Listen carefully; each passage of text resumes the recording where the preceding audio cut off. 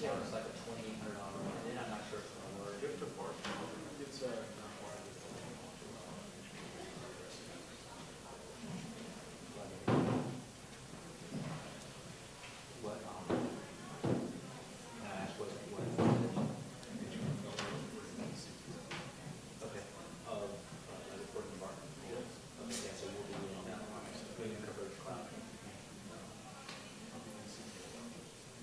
Right, with Martin.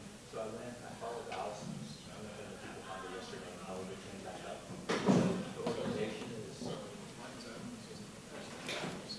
Yeah. Okay.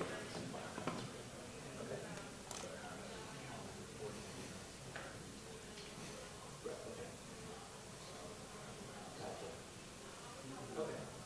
Yeah. Oh, it was interesting. You ever changed it? The last thing is, choosing the first file, but it rolls up.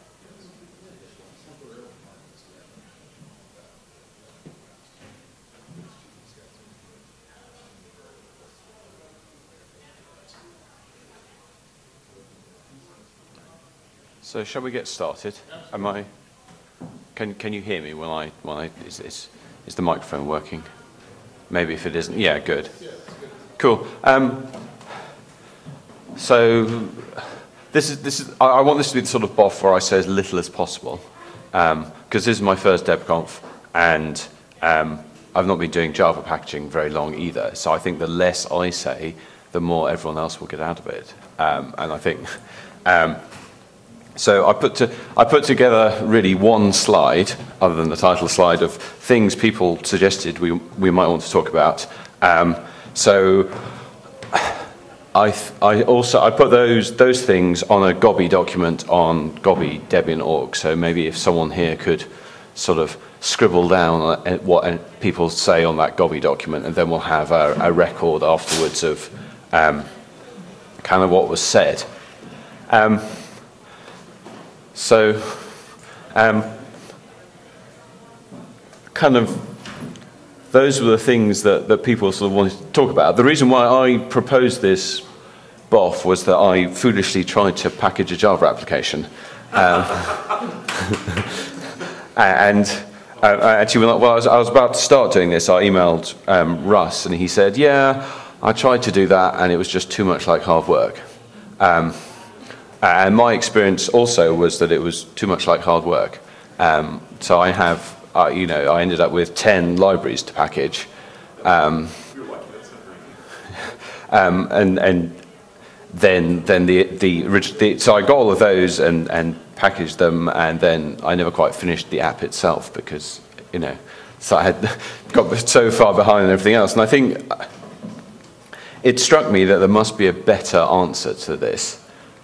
Because, one of the things on that list is a problem with manpower, and if everyone who comes to think, well, I've got this Java app I use, it would be handy if it was in Debian, they start off on this process and lose the will to live halfway down it, then we have this kind of vicious cycle where each new potential contributor gets stuck, loses heart. So their application never makes it into Debian, which is a problem. They probably go off and do other things, and we have few of those dependent libraries packaged up.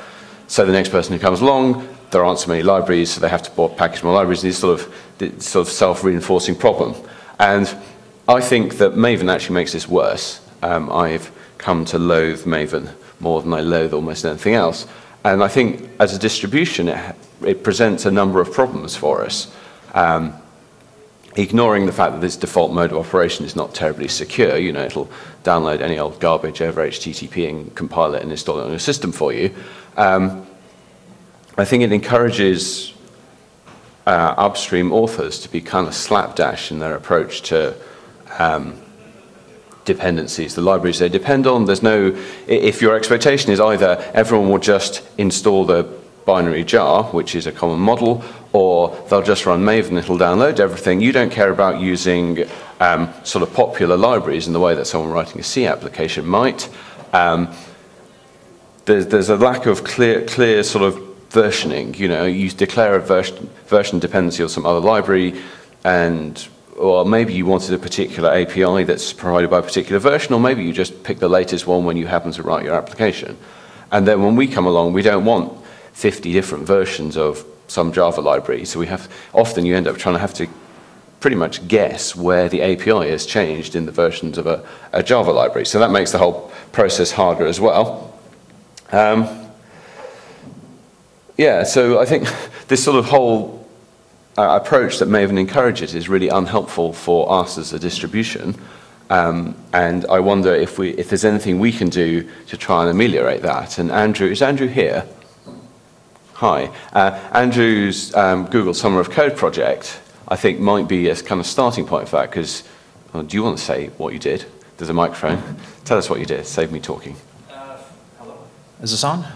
For my project, I was creating a Maven plugin to actually build a Java application and iteratively build all of its dependencies and dump it all into a Maven repository.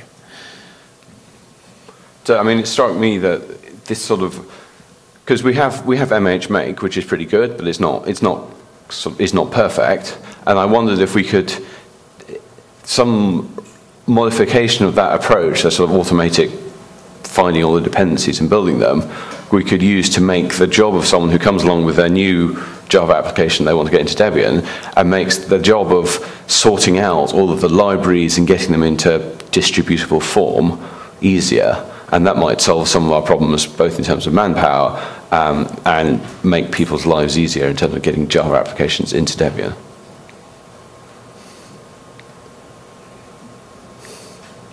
Someone say something. Disagree with me. Excellent.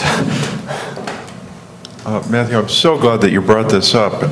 Could you please explain to the group how you propose that Debian support Maven 3 coexistence with Maven 2? No. I don't have an answer to that question. As I said, I'm not sure I'm the right person to be coordinating this. I sort of did it because I thought it would be a useful discussion to have, but I'm not an experienced user of Java. I don't really develop Java at all. It's just I had a need to use a Java application for my work, and you know the Shibboleth team already has everything except the Java app in Debian. And it would be useful if we could get the Java app in as well. So that's sort of where I come to this from. So if you ask me kind of detailed questions about different versions of Maven, I'm not the person to answer them, you know.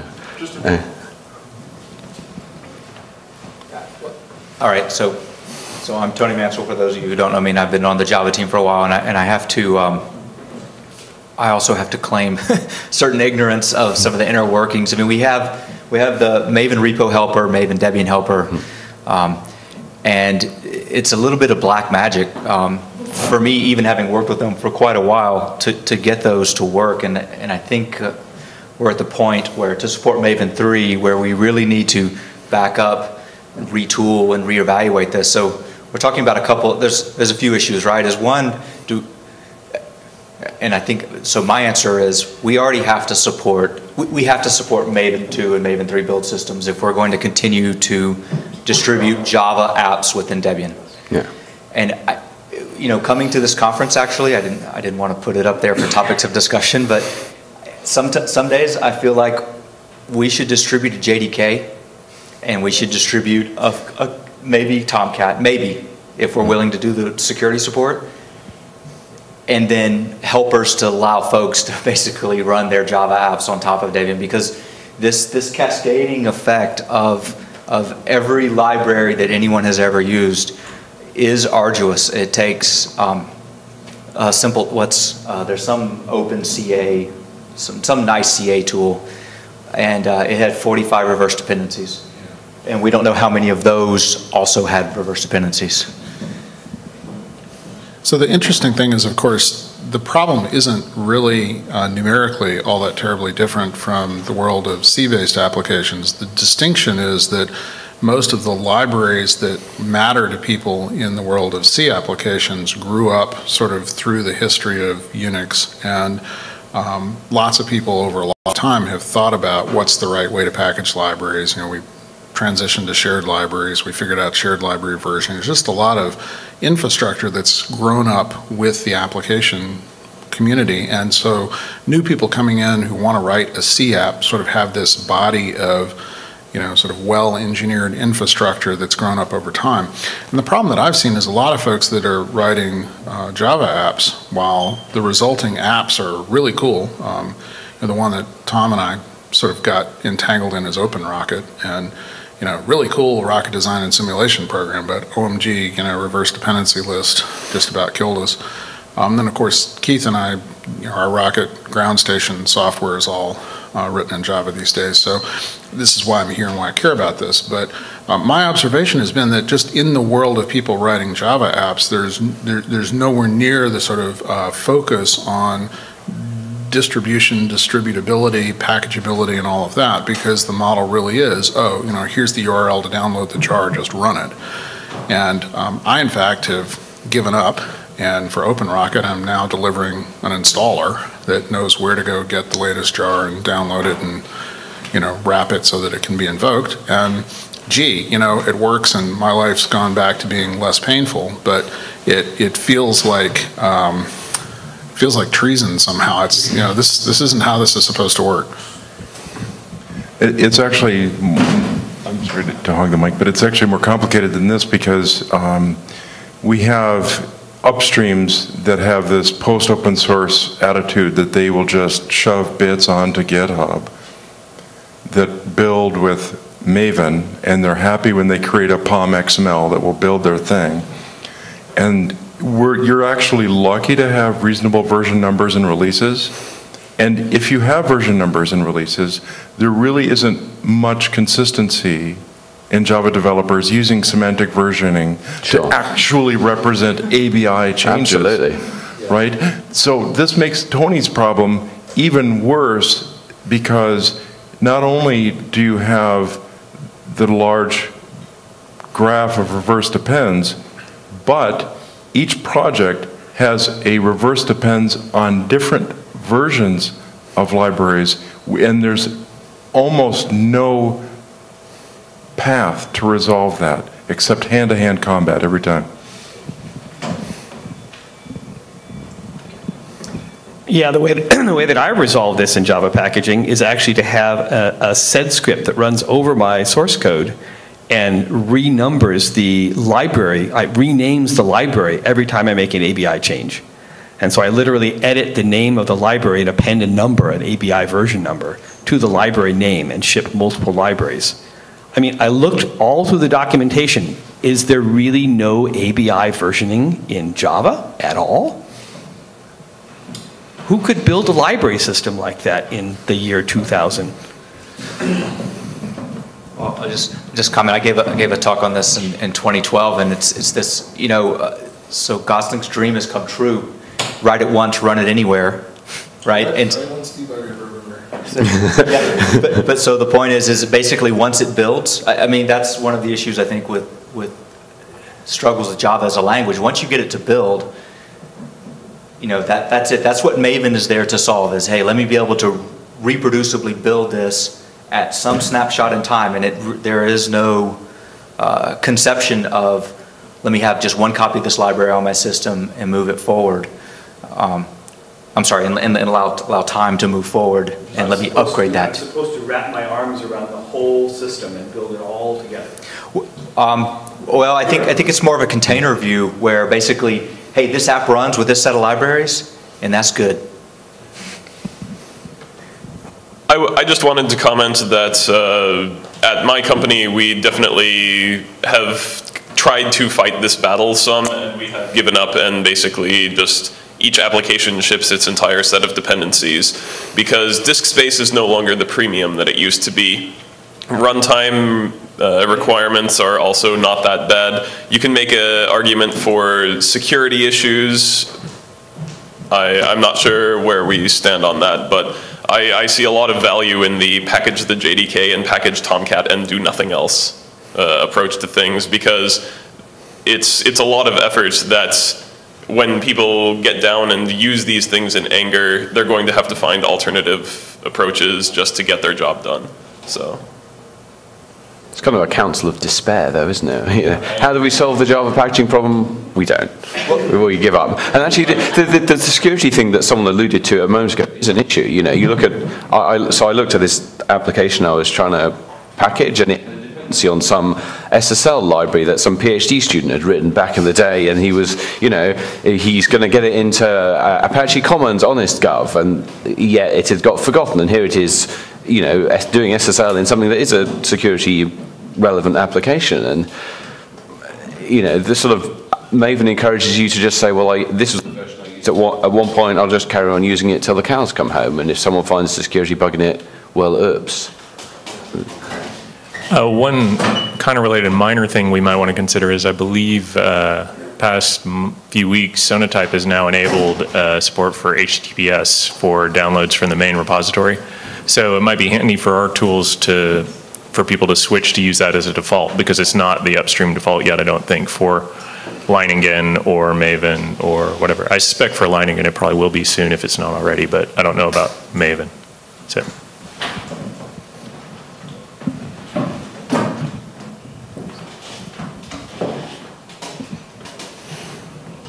Well, Rob brought up a really good point, which is Leiningen is basically the build tool built on top of Maven for Clojure applications. And I happen to be a Clojure developer, and I really enjoy Clojure, and so I started talking with some people about, well, what should we do for Jessie? Well, what we really ought to do is get Leiningen into Jessie, and we started down the trail of doing that, and then, you know, then Emmanuel brought up the Java 8 transition, which you have in your slide, which is a big issue. We tripped over the Maven 3 thing, which is another issue. And then the reverse depends for Clojure to get Leiningen to build. But I think that this problem isn't just Java, it's also JVM languages. So this comes up with Clojure, it comes up with JRuby, potentially Scala, and other things as well. And I would guess that many of those Java languages are probably using Maven, or in the case of Clojure, their own build tool, which is sort of a layer on top. And I don't have any answers, but it's certainly, Rob brings up a good point. Okay, I certainly don't want to. Okay, one comment, and then I don't want to hog the mic. I guess my look. I mean, I realize this is, we could move in a lot of places with this talk. I mean, I don't want. I would like feedback, and I think Debian Java is the best place to provide it. Certainly, there are folks who aren't here, but feedback on how we continue to make Java within Debian relevant to our users. What's useful? Sounds like supporting JVM runtimes, development tools possibly. I mean, I think applications gets pretty hairy pretty quickly. Writing up policies for how to package Java applications, right? Just telling us how to do it. Right now, the instructions are, make sure all of your the current Java instructions are to make sure all of your libraries in Debian, and then build your application on the top of the Java libraries in Debian. And given the ABI issues, that's clearly just not a supportable plan. OpenRocket is an example here. We have, BDL tried to get all of the libraries in Debian, and the ABI instability across versions was a disaster.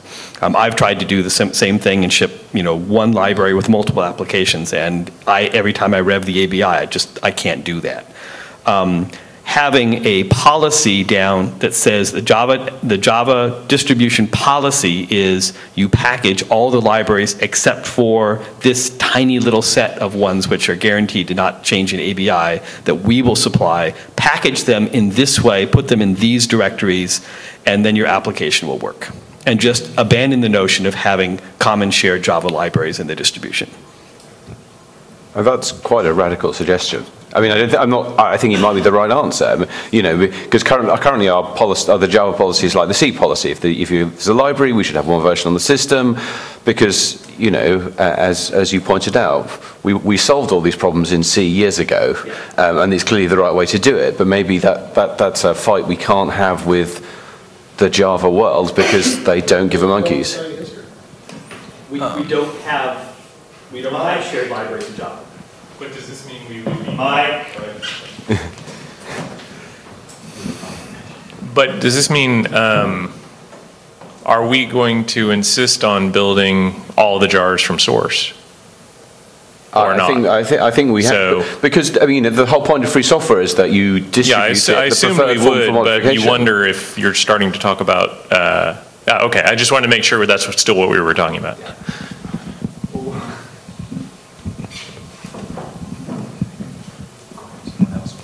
I mean, in what sense are you know, if you're not building from source, in what sense do you have the preferred form for modification? I think, sorry, do speak. Right, so I'm a newbie. When I first started to learn Java, I used Linux to do it. And I got in the habit of adding dependencies right with my package. And I really thought that was the way to go, because reading about Maven was just too complex for me to want to. I didn't have the time to do it. I didn't have the knowledge to set up Maven and stuff like that. And the wiki page was really too complex for me even to touch upon. So that was my issue. Okay. I just wanted to comment. I mean, I do think we do always want to build from source.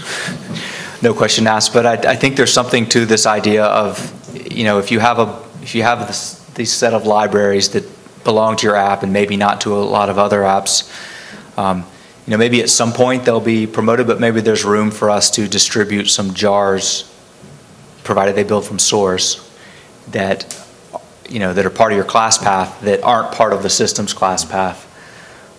So I'd welcome discussion on the list about, you know, possibly.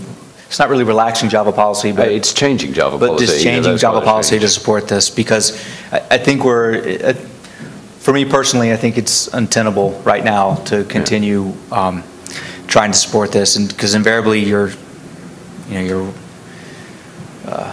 robbing someone, right? Because one of the issues we run into with the Java team is we're pushing new.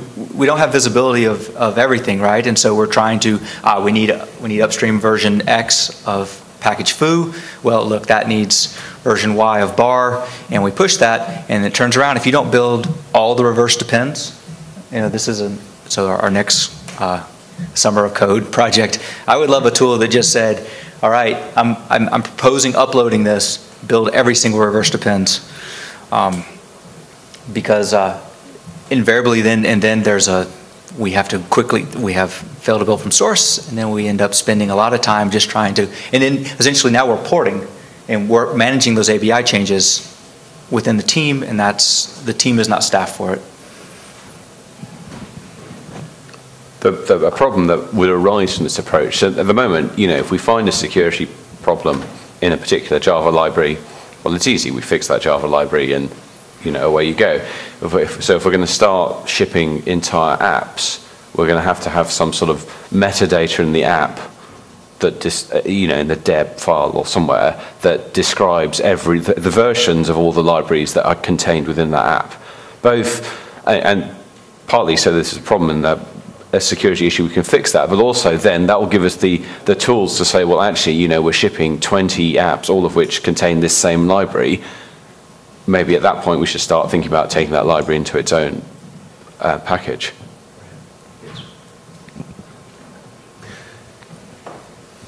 How do we plan to deal with the issue of the different packages depending on different versions of the same dependency?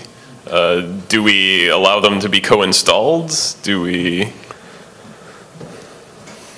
The problem I see is that if you allow them to be co-installed,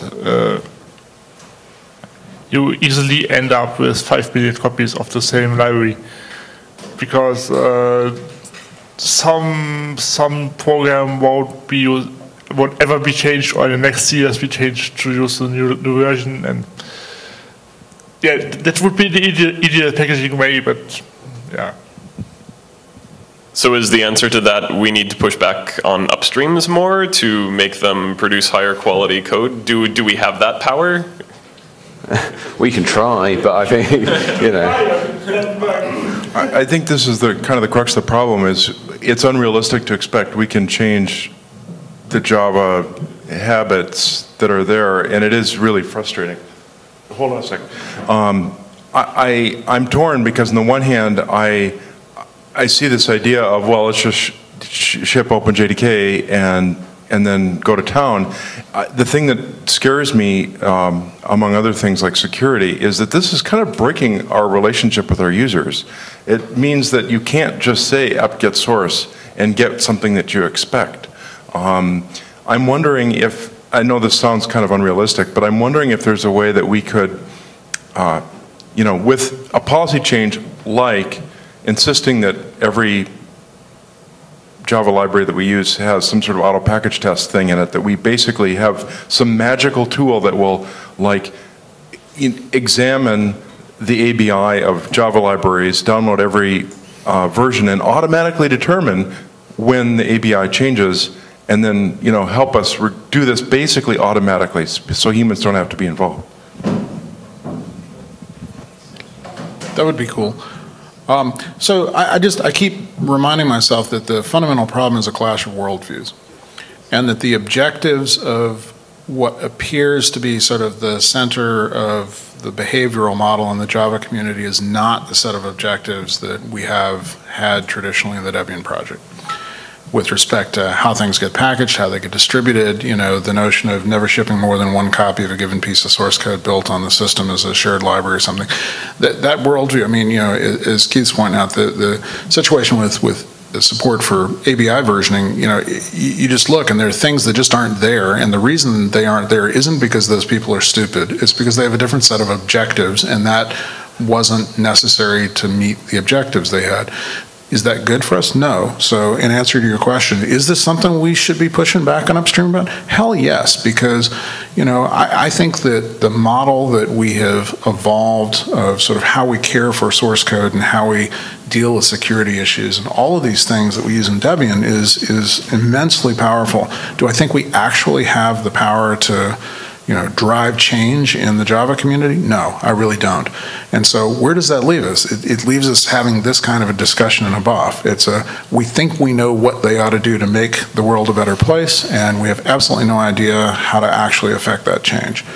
So where does that leave us? Well, as you use the word magic in there, some magic tool. It would be nice to have some magic tool, but I don't know how we make that come into existence. Keith was next. Yeah. There is a tool called Clear, C-L-I-R-R, that will do some of this. In other packaging problems that I've come across, one of the other areas where we have a similar problem is shipping multiple versions of GCC targeting different architectures. I built a cross-compiler environment for ARM that's in the archive. The way that we resolve that in Debian today is we actually have the build process have a build dependency on a source package. Would it be appropriate for us to allow in the archive innumerable different variants of the same source package for different libraries, and have perhaps a Debian specific numbering of the ABIs of each of those packages, so that when you build your package, you're saying my package needs this library and I need this source version of that library, and as part of building your package, you incorporate that source version of your library and build a jar from that, and make it a very lightweight process to upload a new source version of a particular library. And it's like, well, I know it's and probably not make the ABI any sort of monotonic progression in time. Just say, yeah, I downloaded this new program. It used this random version of this library. It's not already in the archive. What's in the archive doesn't work for me. I'm just going to upload a new source version of this package and give it another number. That would have a couple of effects. It would allow you to share the same source library across several packages that you maintain, if it's the same version. It would also allow us to identify rapidly locations in the archive where we have security problems, and we could upload security fixes, and it would be a tremendous burden on the Java team to actually go through and say, oh, we have 47 versions of libSSL used by different Java programs. I have to go and do the same security fix to all 47 versions. It would be a mechanical process, at least, because the code would presumably be effectively the same everywhere, but it would be a larger burden. But at least it would allow me to upload the sources that I needed to construct my package to make sure that we had sources that corresponded to the binaries in the archive. Yeah, did you have a question? You were waving your hand earlier.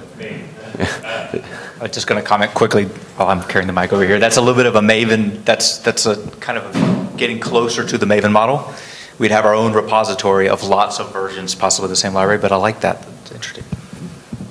Yeah, I mean, I was thinking that I don't know that we have enough leverage to be able to, push. We have a limited amount of leverage, but I think it's very good for us. We may be in a reasonable position to have some stronger influence over time. And there probably are plenty of upstreams that follow versioning processes that are just fine. And so for those, we might not have too much trouble handling things the normal way. I suspect that given the way the JVM works, there may be tooling ways we can help. But it sounds to me like maybe over time what we need is some sort of a hybrid approach, possibly, where there's the obvious way we want things done, and we try to encourage people to do it that way. But we have an escape hatch so that for packages upstreams that aren't following that model, we still have a way to address it, and in particular be able to handle the security issues carefully, that kind of thing. All right, if no one else, I'm going to bring up a couple other topics. Before you do, yes.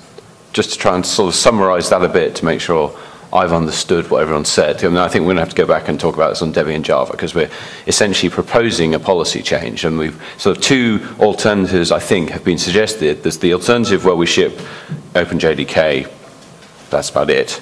There's the alternative where we carry on with our current approach, which I think is clearly unsustainable, and there's an approach where we move towards the point where if you want to ship an app in Debian, it's okay for that app to be built using a pile of libraries rather than having the sort of, we'll have one copy of this library on the system. Instead, either we have some sort of mechanism with different source packages in the archive that you incorporate in your build, or something like that, where you have an app that definitely builds from source, but it comes as one giant jar rather than, with its own class path.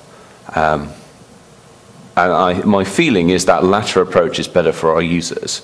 It means for common applications, people will be able to use it on Debian, and I think it will make our lives tractable in a way that our current approach doesn't.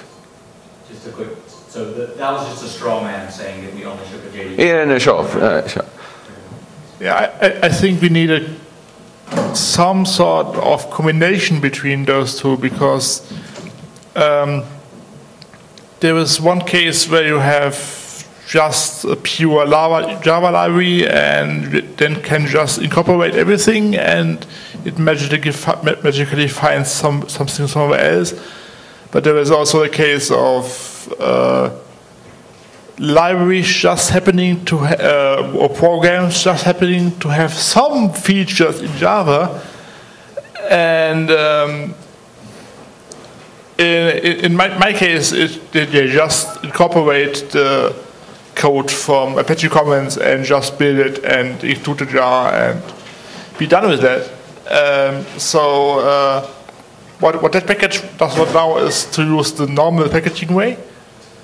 And if we get to the source code solution, you need to invent some mechanism to get the source code into that program. So yeah, I think it's not a good way to change the complete way, but to have a mixture between those two.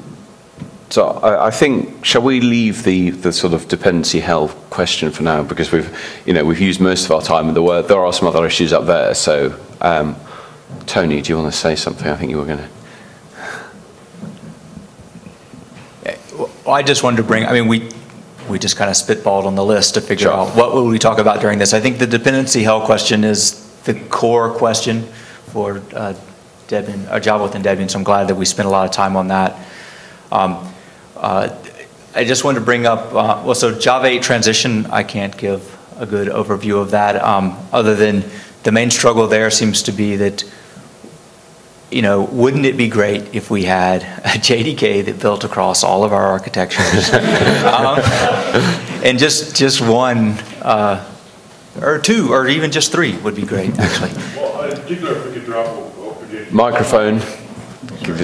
Sorry, just. in the spirit of getting to all the architectures, it would be a lot easier if we only had to support one version of OpenJDK. Absolutely no argument there. I think when we brought up the Java 8 transition, I mean, I don't. My gut feeling is for Jesse, I don't suspect it's going to happen. Maybe if folks really want it to happen and everyone gets really super busy. But I mean, we have 2 months, right? Yeah, it doesn't look tractable from here unless someone is suddenly going to have a burst of enthusiasm on that front. Right. But you know, let's talk about it on the list. What remains to be done? I just wanted to know what remains to be done for the Java 8 transition. I haven't been following it closely. Yeah, the main problem, as far as I followed it, is that some random package does not build with JDK 8. Maybe because there is some Javadoc issues or some code issues or whatever. So I think Emmanuel did file a pile of bugs, but I'm not sure whether it's all bugs existing. Part of the answer to your question can be found in the Debian Java list archives. Emmanuel Bourg has created a bug, I think, a meta bug to track Java 8 transition things. Some of them are, kind of benign, like there's just one little Java library, a Leaf library that needs to be updated. But there are significantly more complicated cases like JRuby. I've taken a couple of stabs at updating and packaging JRuby, but that's tricky because there's native bits, there's FFI bits, there's, it used to, and I've been working with Upstream, because I know Upstream, to get some of the binary blobs out of their thing, but still we have to, I mean, it's a really tricky package to do. We have the problem that they have gems, which is a whole nother thing. And so there are some really tricky things, for example, to get this done. To do it right, what we really want to do is we want to get an updated version of JRuby in the archive that builds against JDK 8, and then that'll solve that particular problem. But that's an example of how the transition is going to be tricky.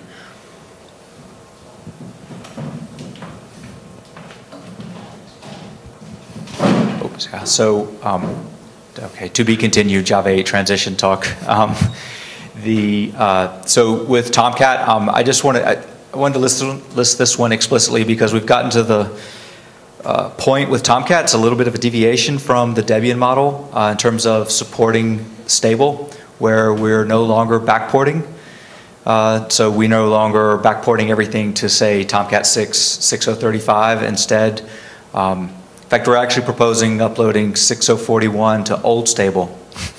And I'm talking to Holger about that. And so we reached this point. I just kind of wanted to bring it up and let folks know we reached this point with the security team needs these updates. And we're currently, the way we're staffed with manpower,